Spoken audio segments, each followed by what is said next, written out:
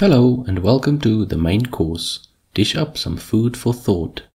Today we are learning more about clownfish, or Nemos as they are known to most people, named for their almost comical swimming style compared to other fish. This video shows a pair of clownfish busy laying eggs in my aquarium years ago. Before the eggs are laid, a patch on the rock, shell or other surface is cleaned out. The larger fish is the female, and she lays a number of eggs at a time by means of an ovipositor, a thin tube that sticks the eggs onto the rock, while she hangs relatively still above the rock in the water.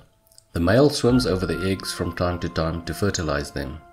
They take turns like this until the brood contains a few hundred to a few thousand eggs, depending on the specific species and size of the fish. The eggs are then cared for about 8 to 10 days, mostly by the male.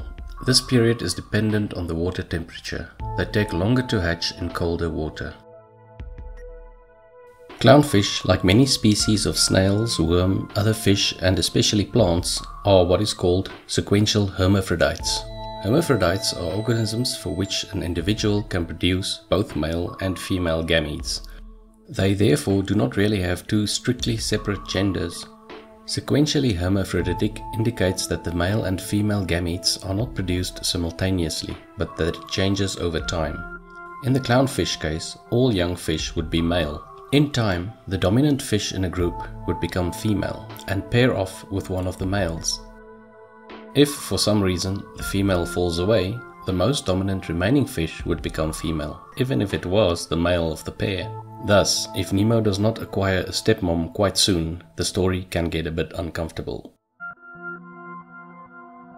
The 26 different clownfish species are involved in a special symbiotic relationship with a small number of anemone species, namely that the clownfish can host in between the anemone's tentacles.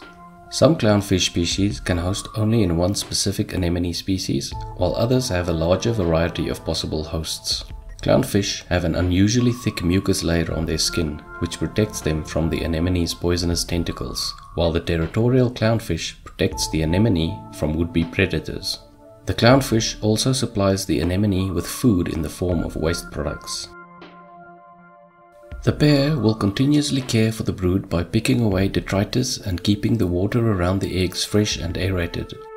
Here are some photos of two different broods over time. The eggs slowly change color from a bright orange to a dark brown as the embryos use up the yolk sacs to grow. In time, two black eyes become visible in each egg. These become silvery when light shines on them. When the eggs are ready to hatch, most of them will have the silvery sheen to them.